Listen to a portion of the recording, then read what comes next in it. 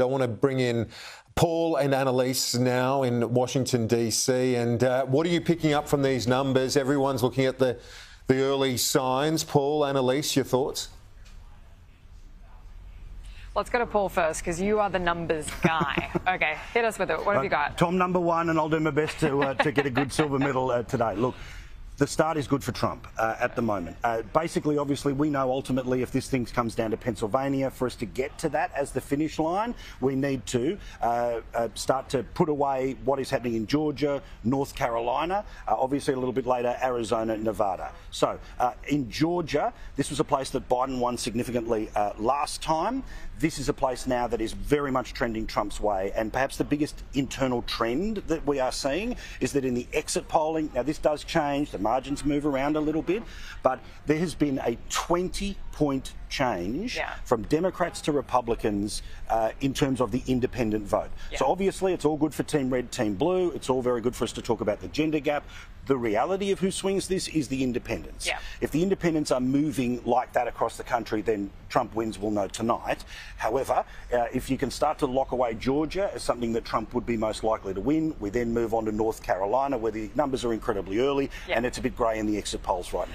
When we're talking about the independent vote too, they are the ones that swing, because when we're talking about the other sides, they just vote or don't vote. Yes. And so we've already got an indication through record high early voting last year. It hasn't come in as high this year. Correct.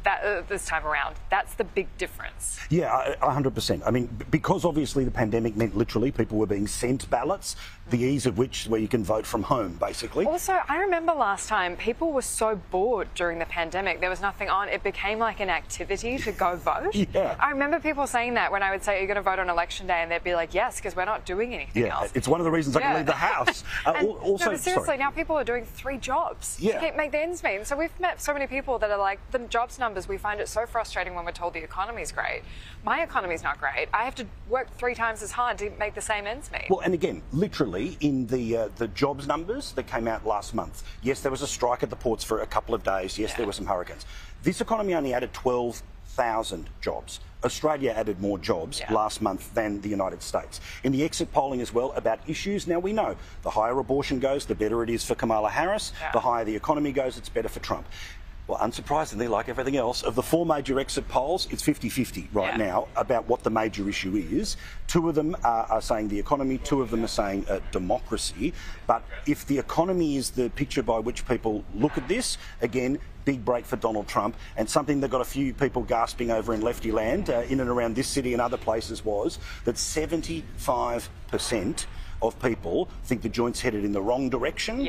And as some commentators have said, it would be very strange to see as a member of a sitting administration re-elected when 3/4 of the country think you're in the wrong place. But that's their strategy, to say we're not the incumbent, we're a fresh start, we're a new generation, we're a new face, and so we don't know what voters really think of that. And we know there's a certain population that just hates Donald Trump.